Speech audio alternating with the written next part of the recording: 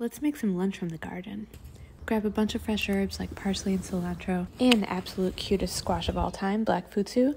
We have to decide which one of these we're going to use. I think we'll go with this one. It's orange and looking the ripest. I love this squash because you can eat the skin. It's also really easy to grow and resistant to the squash vine borer. While the squash is roasting, we'll make some black lentils and a salsa verde from Botanica restaurant.